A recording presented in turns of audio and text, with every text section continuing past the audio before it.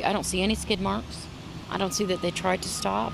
Police agree the white Dodge appeared to leave Lake Drive, slamming into the tree without any evidence of trying to stop. I felt my husband jump up after I heard a boom, big loud boom. From right across the street, Jennifer White said she wanted to help, but the car started burning too fast, too hot. The flames were so big, we could feel them licking our face from here.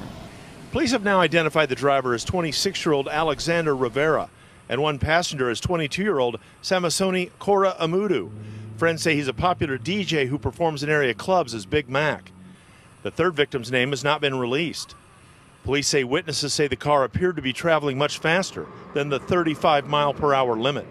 Those were someone's children that just died. This is senseless. Neighbors say the road is trickier than it looks. You know, you're going straight, and then all of a sudden it veers off to the left, and if you're not familiar with the corner, you're just going to run straight off the road. Casselberry says it will research past traffic issues here and forward its findings to the county. That's Dave McDaniel with our report. A friend who's also a local DJ stopped at the scene. She didn't wish to speak publicly, but said they are preparing an event to honor her friend.